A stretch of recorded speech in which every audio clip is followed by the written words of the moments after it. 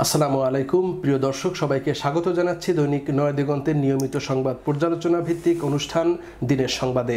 আপনাদের সাথে আছি আমি কামরুজ্জামান বাবলু। আলোচনায় আমার সাথে রয়েছেন নয়া দিগন্তের ভারপ্রাপ্ত সম্পাদক সালাউদ্দিন বাবর। জনাব বাবর, আপনাকে স্বাগত জানাচ্ছি। আপনাকে ধন্যবাদ। আমরা শুরুতেই একটু আলোচনায় আসতে চাই। আমরা জানি যে দুজন বড় রাজনৈতিক নেতা, বেগম খালেদা জিয়া এদিকে ওবায়দুল কাদের যোগাযোগ মন্ত্রী এবং আওয়ামী লীগের সাধারণ সম্পাদক, দুজনই বেশ অসুস্থ। তো সিঙ্গাপুরের পথে ওবায়দুল কাদের, তাকে বেশ কয়েকদিন পিজি হাসপাতালে বা বঙ্গবন্ধু শেখ মুজিব মেডিকেল বিশ্ববিদ্যালয় হাসপাতালে রাখা হয়েছিল এবং এখন সিঙ্গাপুরের পথে। তো রাজনৈতিক অঙ্গনে ওবায়দুল কাদেরের হঠাৎ করেই যে অনেকদিন ধরে ভুগতেছেন এমনও না, যেন হঠাৎ করে অসুস্থ হয়ে গেলেন এবং রাজনৈতিক অঙ্গনে বেশ বিষয়টি নিয়ে অন্যরকম একটা সবার মধ্যে একটা স্তব্ধতা বিরাজ করছে তার এই অসুস্থতাকে কেন্দ্র করে।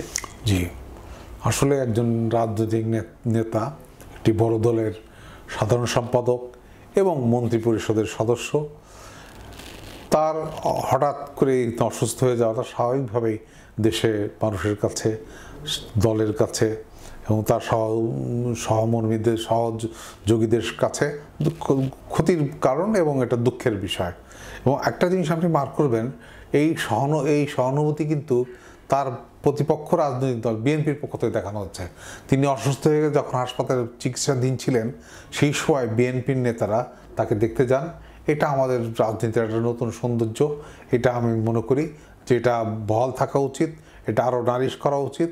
এক্ষেত্রে যাতে আমরা পরস্পর রাজনীতির বাইরে স্বাভাবিক সম্পর্কটা যাতে বজায় রাখে, সামাজিক সম্পর্কগুলো যাতে বজায় রাখে, সেটাই মুখ্য হয়ে ওঠা উচিত। সাধারণত আমরা দেখতাম আগে যে রাজনীতিবিদরা যখন একদম কেউ সবশেষ কেউ মারা যান, তখনই কেবল মাঝে মাঝে বিবৃতি দিতে দেখা যেত, কিন্তু অসুস্থ হলেও দেখতে যাওয়া, এটা বোধহয় যে রাজনৈতিক বৈরিতা এখন চলছে তার মধ্যেও এটা একটা নতুন দিগন্ত বলা যায়। নিশ্চয়ই এটা একটা দৃষ্টান্ত। তো বেগম খালেদা জিয়াও বেশ অসুস্থ এবং বিএনপির পক্ষ থেকে দাবি করা হয়েছে তার সুচিকিৎসার ব্যবস্থা করা হোক। এবং রুহুল কবির রিজভী, যিনি বিএনপির আসলে অনেক ক্ষেত্রেই মুখপাত্রের ভূমিকা পালন করেন, তিনি বেশ কড়া ভাষায় সমালোচনাও করেছেন যে তার উপর আসলে ন্যায় বিচার করা হচ্ছে না, তার যেভাবে চিকিৎসা করা হচ্ছে সেটা হচ্ছে না। একটা চিকিৎসা একজন অসুস্থ ব্যক্তির একটা নৈতিক অধিকার এবং তার একটা স্বাভাবিক অধিকার। এটার সাথে রাজনীতি, এটার সাথে বৈরিতা, এর সাথে অন্য কোনো কিছু সংমিশ্রণ করা ঠিক হবে না। আমি মনে করি আওয়ামী লীগের উচিত, সরকারি দলের উচিত, সরকারের উচিত এবং প্রধানমন্ত্রীকে আমরা লক্ষ্য করেছি যে বিভিন্ন অসুস্থ মানুষকে, বিভিন্ন দুরারোগ্য ব্যাধিতে আক্রান্ত ব্যক্তিদেরকে তিনি সাহায্য করেছেন। আমরা মনে করি যে প্রধানমন্ত্রীর এই বিষয়ে তার এক সহকর্মী হিসাবেই বেগম জিয়াকে গণ্য করা উচিত। তিনিও এক সময় প্রধানমন্ত্রী ছিলেন, সেই হিসাবে তাকে সুচিকিৎসার ব্যবস্থা করা এবং তার প্রয়োজনীয় দেখভাল করা সরকারের দায়িত্ব বলে আমি মনে করি। তো মাঝে মাঝে তো আমরা দেখেছি প্রধানমন্ত্রী সরাসরি অসুস্থ মানুষকে দেখতে যান, বিশেষ করে অনেক অভিনেতাদের গিয়েছেন, লেখক সাহিত্যিকদের কাছে গিয়েছেন হাসপাতালে এবং পুরো দায়িত্ব নিয়েছেন। তো সেই রকম আন্তরিকতার এক্ষেত্রেও প্রতিফলন ঘটবে এমনটি আপনি আশা করছেন? জি, এই মহানুভবতা তিনি দেখাতে পারেন এবং এটা জাতির কাছে একটা দৃষ্টান্ত হয়ে থাকবে। আমরা যে বর্তমান যে সিইসি প্রধান নির্বাচন commissioner K M Nurul Huda, তিনি শুরু থেকে দাবি করে আসছিলেন নির্বাচন ভালো হয়েছে, একদম ঐতিহাসিক মানের হয়েছে, এরকম অনেক কথা উনি বলেছেন, যে বিষয় নিয়ে অনেক সমালোচনাও আছে। তো উনি সম্প্রতি আজকেই পত্রিকার খবরে এসেছে, উনি বলেছেন যে যেরকম চেয়েছিলাম সেরকম হয়নি, কিছুটা হয়েছে, যেন একটু হালকা স্বীকার করে নিলেন যে কিছু অনিয়ম হয়েছে। আপনার কি মনে হচ্ছে সিসির এই বক্তব্যকে? জি, দেখুন, একটা নির্বাচন যেটা হয়েছে এটা দেশে এবং দেশের বাইরে কারোর কাছেই গ্রহণযোগ্য হয়নি। এই নির্বাচনের বিশুদ্ধতা নিয়ে, এই নির্বাচনের ফলাফল নিয়ে, এই নির্বাচনের ভবিষ্যৎ প্রতিক্রিয়া নিয়ে সবাই চিন্তিত।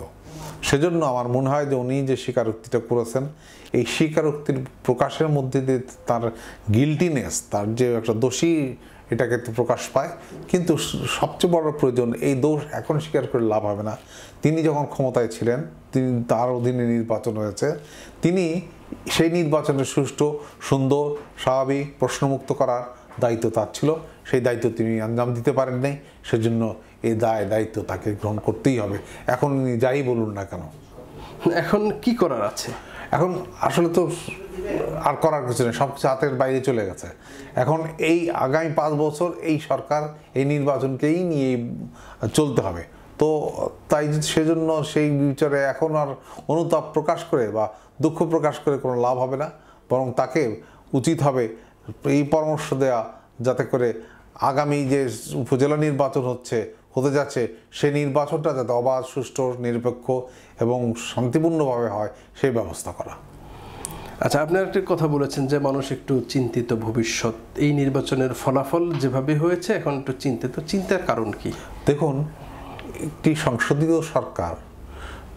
সরকার এবং বিরোধী দল যৌথ উদ্যোগেই পরিচালিত হয়। সরকার কাজ করে, এর ভুল ত্রুটি বিরোধী দল ধরিয়ে দেয়। এখন যদি সরকার কাজ করে যান, তার জবাবদিহিতা না থাকে, তাহলে তো ওনারা ভালো করলেন কি মন্দ করলেন জাতীয় জানবে না, তারাও বুঝতে পারবেন না। সেই জন্য আমার মনে হয় যে এইটাই সংসদীয় গণতন্ত্রের যে মূল স্পিরিটটা, সেই স্পিরিটটা এবার রক্ষিত হয়নি। এটা এই কারণে আশঙ্কা প্রকাশ করা হয় সরকারি দল বিপদগামী হতে পারে। একটি পজিটিভ বিষয় আমার চোখে পড়েছে, আপনি হয়তো দেখেছেন, যিনি পুলিশের আইজিপি বলেছেন যে মাদক থেকে যদি ফেরত আসা হয়, কেউ মাদকের এই পথ বা ছেড়ে দেন, তাকে পুরস্কৃত করা হবে বা অন্যান্য অনেক সুযোগ সুবিধা দেয়া হবে। তো আমরা এর আগে দেখেছি যে ফিলিপাইন্স স্টাইলে আমরা দেখেছি যে অভিযান চালানো হচ্ছে, অনেক মানুষ ক্রস ফায়ারে নিহত হয়েছে মাদক বিরোধী অভিযানের সময়, এবং এটা চলমান এখনো চলছে। তারপরে এই যে আবার ইন্সপাইরেশনমূলক অনেক কথাবার্তা বলা হচ্ছে পুলিশের পক্ষ থেকে বা সরকারের কর্মকর্তাদের পক্ষ থেকে, বাট বাস্তবে দেখা যাচ্ছে যে মাদক থেকে তো তরুণ বা যুবকরা ওইভাবে বিরত হচ্ছে না বা এটাকে নিয়ন্ত্রণ করা যাচ্ছে না। আপনার কাছে কি মনে হয়, এই ধরনের অভিযান বা আহ্বানের পাশাপাশি কি আরও কিছু করার আছে? দেখুন, সমাজের যদি না হয়, পরিশুদ্ধ করা না হয়, সমাজকে যদি ঠিকমতো ট্রিটমেন্ট দেওয়া না হয়, তাহলে এই ধরনের সমাজকে ট্রিটমেন্ট দেওয়া বলতে আপনি কি বোঝেন? সমাজকে ট্রিটমেন্ট দেওয়া বলতে বুঝি আমি যে সমাজ যাতে সুষ্ঠুভাবে চলতে পারে, যাতে মানুষ বিপদগামী না হতে পারে, সেই ধরনের ব্যবস্থা তৈরি করা, যাতে করে মাদকের যে কালো ছোবলটা, এই ছোবলটা মানুষের মধ্যে যাতে তৈরি, এর বিরুদ্ধে একটা মতামত তৈরি হয়, এর মধ্যে একটা নৈতিকতার জাগ্রত হয়, সেই ক্ষেত্রেই তাহলে মানুষ মুক্তি পাবে। মানুষ জানেন না যে মাদকের যে সমস্যা, এটা একটা চিকিৎসাগত দিক থেকেও মানুষকে অবহিত করা উচিত, নৈতিক দিক থেকে অবহিত করা উচিত, যাতে করে তারা এই অবস্থার এর শোচনীয় পরিণতি সম্পর্কে অবহিত হবে এবং তরুণ সমাজ এর থেকে সরে আসবে। না, এখন তরুণ এবং যুব সমাজ যারা মাদকের সাথে জড়িত হচ্ছেন, আপনি বলেছেন নৈতিক শিক্ষার কথা, হ্যাঁ, তাদেরকে নৈতিকভাবে উদ্বুদ্ধ করতে হবে এটা ছেড়ে দেওয়ার জন্য। এই নৈতিকভাবে উদ্বুদ্ধ কে করবে, আসলে কার দায়িত্ব? এ দায়িত্ব সরকারের, এ দায়িত্ব কর্তৃপক্ষের, এই তথ্য যারা সমাজপতি তাদের এবং যারা সমাজকে নেতৃত্ব দিয়ে থাকেন তাদের সবার সম্মিলিত কাজ এটা। এই কাজের অবহেলা করলে দেশকে রসাতলে নিয়ে যাওয়া হবে এবং আমাদের তরুণ সমাজকে, যারা দেশের ভবিষ্যৎ, তাদেরকে বিপদগামী করে ফেলা হবে। কিন্তু অনেক সময় তো পত্রিকার খবরে আসে যারা মাদকের গডফাদার হিসেবে দেখা যায় যে বড় বড় রাজনীতিবিদ অথবা পুলিশের অনেক সদস্য, বলা হয় শস্যের ভেতর ভূত, এরকম আবার সংসদ সদস্য, এরকম যারা পাওয়ার হোল্ড করেন, বড় বড় ক্ষমতাবান ব্যক্তিরাই তো অনেক ক্ষেত্রে জড়িত থাকে। সেক্ষেত্রে নৈতিক শিক্ষাটা কে দিবে? সেইটাই তো সংকট আমাদের। আমি বলছিলাম যে নৈতিক শিক্ষা দেওয়া সমাজের সরকার, সমাজের যারা নেতৃস্থানীয় ব্যক্তি, সমাজে যারা চিন্তাবিদ, যারা সোশ্যাল সায়েন্টিস্ট, তাদের এগিয়ে আসতে হবে এর একটা রেমেডি খোঁজার জন্য।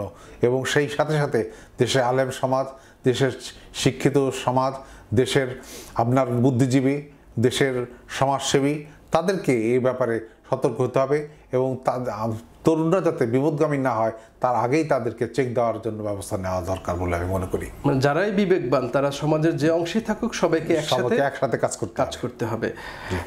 আমরা এবার একটু দেশের বাইরে যেতে চাই। আমরা জানি গত কয়েকদিন ধরে ভারত পাকিস্তানের মধ্যে যে বিরাজমান দ্বন্দ্ব সংঘাত যেটি চলে আসছে বেশ কয়েকদিন ধরে, কিছুটা মনে হচ্ছে যেন একটু ঠান্ডা হয়েছে পরিস্থিতি, কিন্তু এরপরেও উত্তেজনা রয়ে গেছে। এবং সম্প্রতি যে ভারতের দুটি MiG-21 যে যুদ্ধবিমান দুটি ভূপাতিত করেছে পাকিস্তান, সেটি পাকিস্তানের নিজস্ব প্রযুক্তিতে তৈরি GF-17 দিয়ে ভূপাতিত করা হয়েছে বলে পাকিস্তান দাবি করেছে। ভারত বলছে না, এটা F-16 যুদ্ধবিমান দিয়ে বিধ্বস্ত করা হয়েছে। তো বাকবিতণ্ডা তো রয়েই গেছে এবং সীমান্তে মাঝে মাঝে গোলাগুলি হচ্ছে, মারা যাচ্ছে দুই পক্ষেরই। তো পরিস্থিতি আসলে কোন দিকে যেতে পারে শেষ পর্যন্ত? দেখুন, আপনার প্রথম কথার থেকে আমার একটা জবাব আছে, সেটা হচ্ছে যে ভারত যে দাবি করেছে পাকিস্তান আরও উন্নত মানের বিমানকে ব্যবহার করেছে, কিন্তু আন্তর্জাতিক প্রেস, আন্তর্জাতিক মিডিয়া এটা সমর্থন করে না। তারা বলছে যে পাকিস্তান তার নিজস্ব বিমান দিয়েই ওই MiG দুটোকে ভূপাতিত করেছে।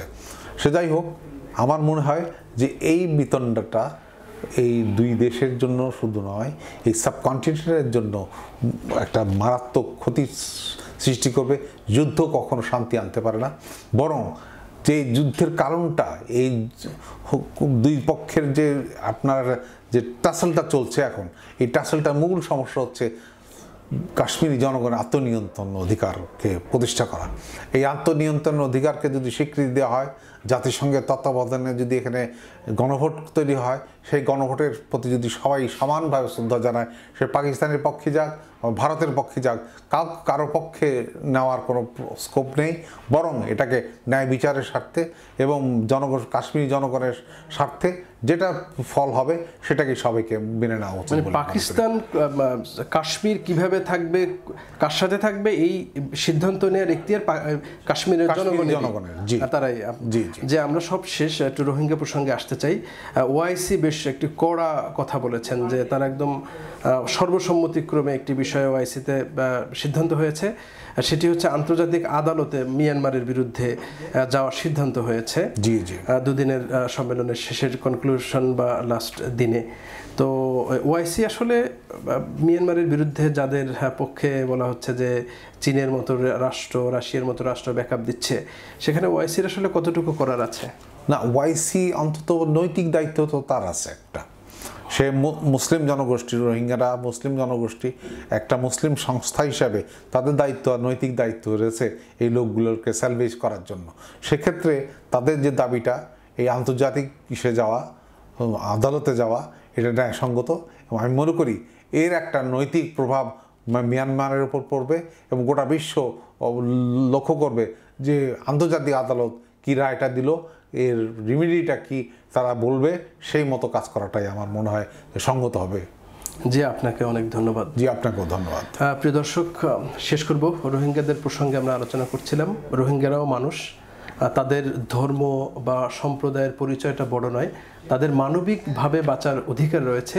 সেই অধিকার প্রতিষ্ঠায় আন্তর্জাতিক মহল আন্তরিকভাবে কাজ করবেন এবং রোহিঙ্গারা তাদের অধিকার ফিরে পাবেন এবং শান্তিপূর্ণভাবে তাদের স্বদেশ ভূমিতে প্রত্যাবর্তন করতে পারবেন, সেই প্রত্যাশা ব্যক্ত করে আজকের মতো শেষ করছি।